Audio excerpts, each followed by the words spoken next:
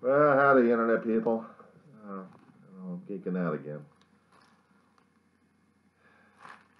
Masks are helpful if these damn things actually work right and they're sized right for your damn face. And I'm not doing this because of the COVID situation outside. I'm doing this because there's a construction crew outside doing some work on the street, putting up a hell of a lot of dust, so I gotta start geeking out with a damn mask and making sure these things fit right. There you go. Okay, the Aetna. Got it through the mail. Because I'm an Aetna member of medical insurance. What the hell? But it does work to a point. By standard, I gotta get washed and thrown in. Get some bleach on this damn thing. But I prefer this one because I can tie the damn thing and it's comfortable enough.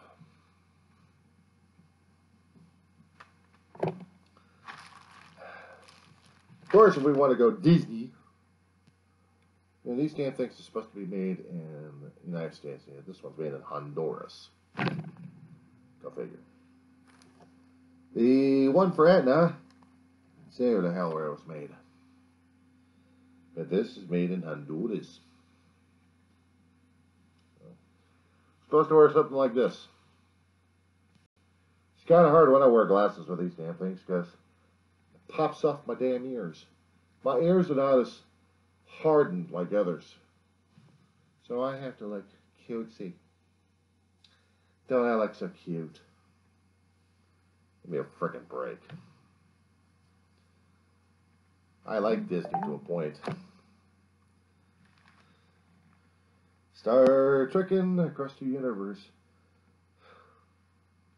Wherever the hell that damn song goes on YouTube. Yes, we must be Trekkie.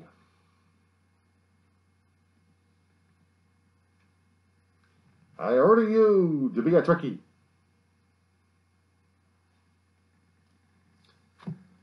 Wondering why I'm doing the damn fashion show at this point over here. I'll tell you, what kind of damn masks I've got. What I've been collecting these days. Oh, my standard. Oh, I love this one. Because it was my first tie-on, and I like this one because it actually fits right over that damn face, and I can actually wear this damn thing. However, I know there's some kind of plastic extenders that would go out and not drive people crazy as much. Except you have a piece of plastic right in front of your face trying to extend the mask. Now you're probably wondering why I'm showing you all this damn crap. Because all this damn crap is the current industry. I'm getting another one that says something about the World Series. I've gotten a box of disposables. Now, why, you ask me, do I do this to myself? For what possible reason should I put myself through this kind of mess? Well, quite honestly and quite frankly, you need to. I need to. And the thing of it is, if I don't do this kind of stuff, I know I'm going to be getting someone else's damn germs, and I'm really screwed. One way or another. So, I have to wear masks. I'm not exactly liking them. Still, some stuff I still have to go through. Now, I know a lot of people don't like this stuff. They don't. They really don't. Because they feel like it's an invasion of privacy. They've been saying that all along. That's an invasion of our civil rights and everything else going on these days. Well, I got something to tell you folks. You're full of shit. You're full of shit. I'll say it again. You're still full of shit. These masks are not an invasion of civil rights and not an invasion of your damn privacy. This is for health concerns. Mainly put, you want your people to die. You want your family to die. If you want family and friends and other strangers to die, then don't wear the damn mask. Pass around the damn germ. Think yourself are going to get immune protection from the damn thing. And quite frankly, I think they're all freaking delusional. I'm putting it bluntly at this point, boys and girls. I know there's a big business going on with these masks because they're supposed to be saving our asses, left and right. Imagine how much processing we're trying to do at this point over here, getting another industry build up at this point over here. We're losing jobs left and right. And we blame the politicians. But I'm blaming the people. I'm blaming you. I'm blaming you. You were not the ones saving the economy. You guys just helped kill the damn economy by not wearing a damn mask when we're telling you to. But you don't like to be told. No, this goes against our freedom, our civil rights. We just don't like it. You know what? I gotta be flying hoot at this point over here because this saves lives.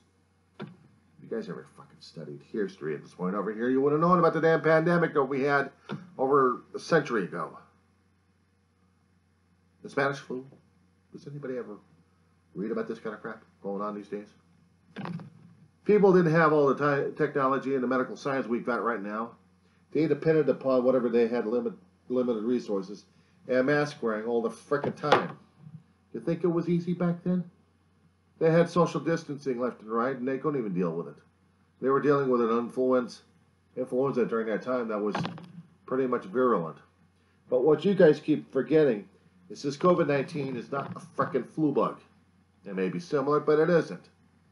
It's got too many damn characteristics of a damn nastier virus than you've ever dealt with, than anybody else has dealt with. We don't know where the hell this son of a bitch got created. People kept saying, well, it got created in China in a lab. Well, where's your fucking proof? Just because they had the first recorded so far in history of a major outbreak. This damn thing had to come from somewhere. It just doesn't pop up in a damn meat market. When you're in a meat market, you're getting meat from somewhere, right? It means an animal got it from somewhere, correct? Which means an animal got into an infected area. Maybe where the virus was mutating or mutagen or whatever the hell it was, in some kind of swampy area or whatever, a water source. Somehow or another, the animal was able to survive, or maybe not many animals survived. I don't know. I don't know where the damn thing came from. All I know is it got generated in a market out in Wuhan area in China. But all viruses come from places that you never know of. Valley fever, 1994 earthquake, Northridge. Does anybody ever remember this shit? We had valley fever hitting us for months. The bacteria that lived in the ground out there, sorry. I got my own bacteria growing. The bacteria that was growing in the ground got disturbed, threw up in the air. Nobody knew about this damn strain, ever, because it was so far buried in the damn ground until we had a geologic upheaval. Grounds started shifting like crazy, and the virus found itself floating in with the dust. And what happens? We get valley fever. They're still suffering through it to this day. We're trying to get immunizations going on like crazy and everyone. I don't know if they ever solved the issue or not, but I know it came from the ground. It wasn't genetic, and it wasn't coming from the damn laboratory or anything. It just came up from the ground. It lived in there. It thrived in there. And then we all had valley fever right after the earthquake. Some of us didn't exactly make it. We had a death toll going on. But at least we didn't have a pandemic. We just had an epidemic. And it spread. It spread wide. But not worldwide. Just wide enough. SoCal was dealing with that damn shit because we had a major earthquake. It hit the area, it rocked the area all crazy. Even they felt it in Las Vegas.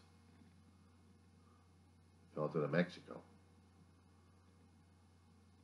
They felt it probably up in San Francisco area where that kind of magnitude we actually had going on. And it was nasty during that time. Besides trying to fight for survival because everything else was crushed and everything else was Going hell in a handbasket during that time. I know because I was living through that damn nightmares. But we had to deal with an epidemic. And nobody knew how to deal with it. Hospitals were overrun because people were injured left and right. And then they had to be crawling in there because they were sick because of an unknown flu, an unknown virus. See, we don't know where the hell the damn COVID-19 grew up from.